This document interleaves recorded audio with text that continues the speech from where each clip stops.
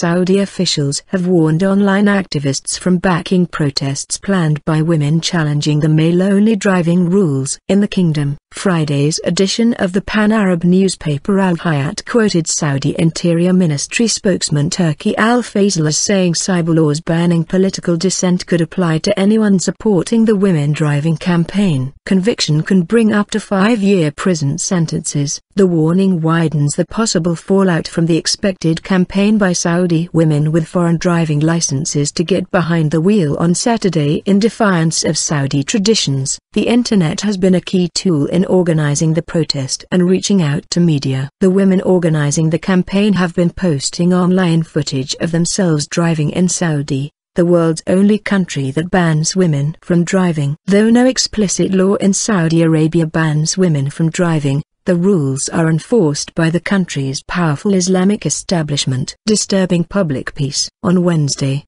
the Interior Ministry issued a statement saying it would crack down against anyone who attempts to disturb public peace by congregating or marching under the pretext of an alleged day of female driving.